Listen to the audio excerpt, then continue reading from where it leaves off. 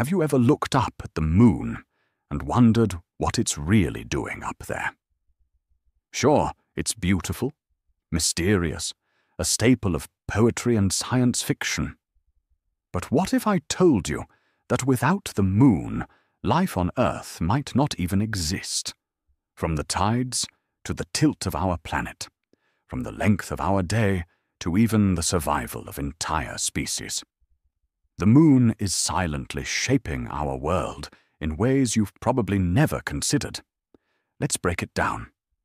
First, where did the moon come from? About 4.5 billion years ago, shortly after Earth formed, a Mars-sized object, scientists call it Theia, collided with our young planet. The impact was catastrophic. Molten rock and debris were flung into space, eventually coming together under gravity to form the moon. That means the moon is made of Earth, literally.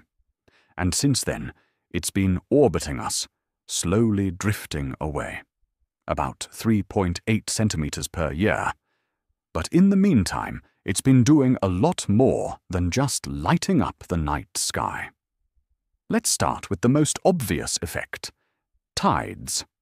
The moon's gravity pulls on Earth's oceans. As it moves through the sky, it creates bulges in the water, giving us high and low tides every single day. This might not seem like a big deal, but tides do a lot more than just affect your beach vacation. They stir nutrients in the ocean, helping marine ecosystems thrive. They influence weather patterns.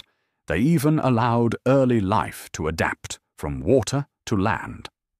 And without the moon's gravity, tides would be weaker, caused only by the sun, and many coastal ecosystems could collapse.